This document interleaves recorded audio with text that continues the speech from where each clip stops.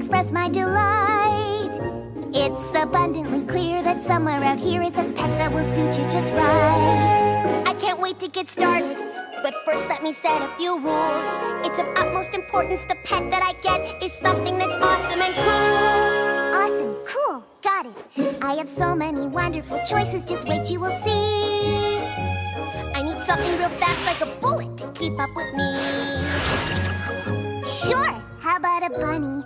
They're cutesy and wootsy and quick as can be. Cutesy, wootsy, have you even met me? Rainbow, have faith. You see, I will bet you somewhere in here is a pet that will get you. Come on, the sky's the limit. Sky is good. I'd like it to fly. Really? Because I think this little pooty tat has your name written all over it. Yes, he does. Oh, look, he likes you. Pass. I have so many wonderful choices for you to decide.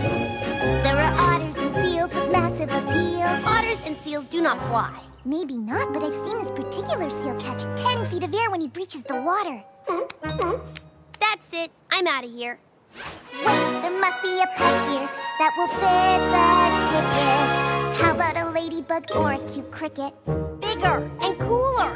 Bigger, cooler, right. I've got just the thing in that tree dash. Meet your new fabulous pet squirrely. It's just a squirrel. Not just any squirrel, a flying squirrel. Yeah, so like I was saying, Fluttershy pal, this won't cut it. I need a pet to keep up with me. Something awesome, something flying with coolness that defies gravity. I'm sensing you want an animal that can fly. You think? I have plenty of wonderful creatures who soar in the sky. Like a sweet hummingbird or a giant monarch butterfly. Better, but cooler. I see. How about an owl, or a wasp, or a toucan? There's so many wonderful creatures alike, so that there are falcons and eagles. They are both quite regal. Or perhaps what you need is a dark and mysterious bat. Now you're talking! But instead of just one standout, now that's too many.